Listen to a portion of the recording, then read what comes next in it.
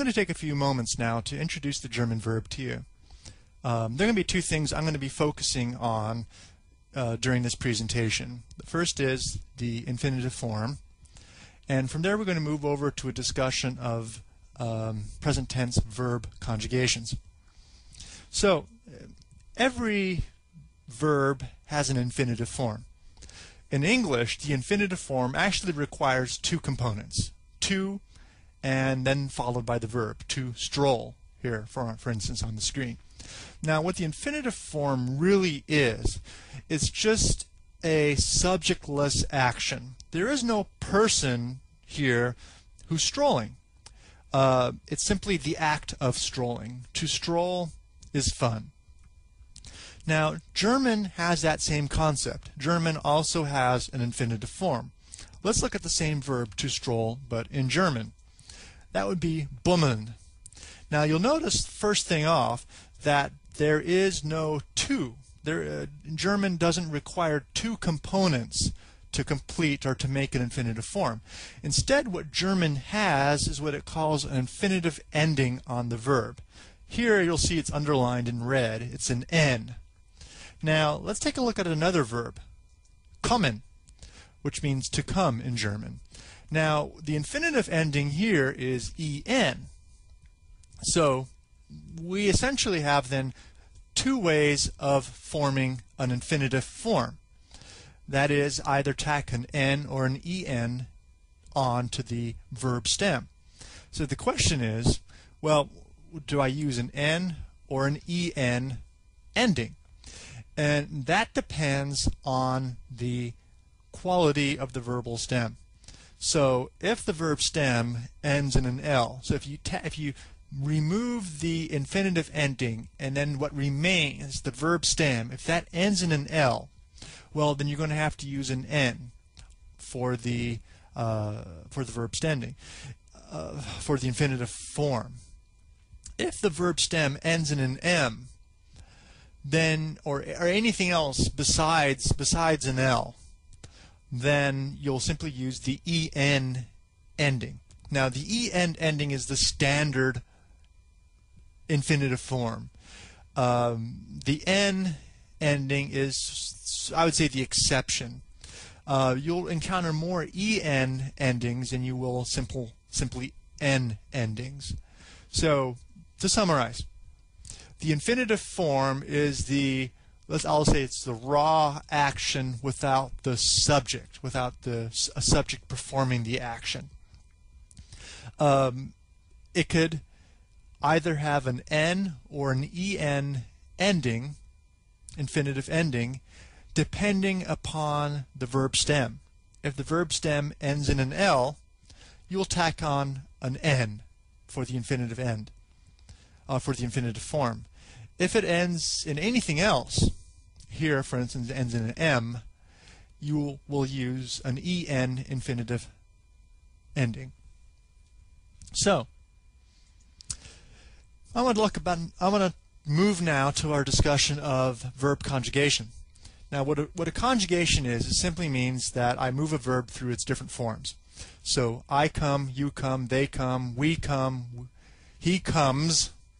Those are all verb conjugations. German, it's a little more complicated to conjugate a verb, but there are patterns. So it's important that we master these patterns, that we memorize them, and become more familiar and confident using them. I want to take the infinitive verb form, and this is the form that you'll find in the dictionary. When you go to use a new verb and you look in the dictionary to find one, this is what you'll find in the dictionary, the infinitive verb form. So let's take a look at kommen. Now the first thing I want to do is to drop off the infinitive ending. I'm going to either drop off the en or the end, and this will isolate the verb stem. Now once I've isolated the verb stem, what I want to do is I want to tack on the appropriate ending.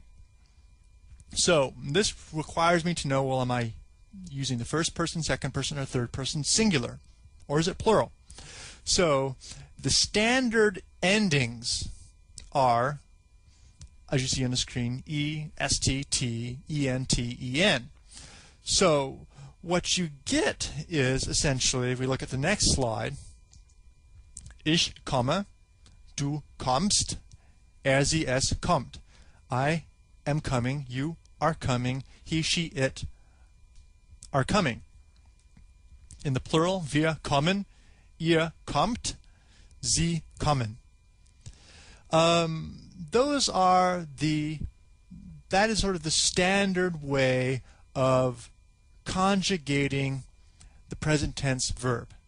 Now, of course, in German, there are always exceptions, as in any language. Let's take a look at two of those at the present moment.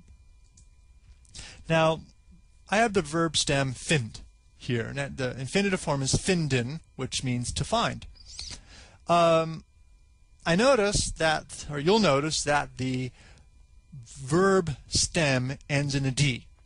Now, that's sort of problematic if I have a third-person singular ending that ends in a T. Findt. Or if I'm using the second-person singular du. Du findst. It's hard to pronounce. So essentially, this exception is trying to make the verb more pronounceable. So it's an exception, it's something to remember, it's an extra work that we have to do, but in the long run it's trying to make life easier for us.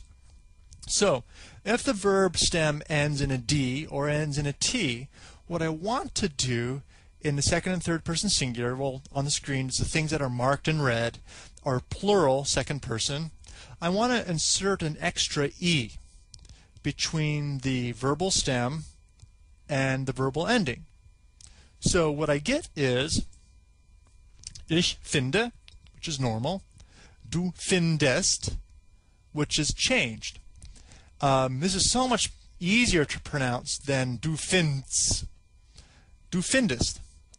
Sie, es findet.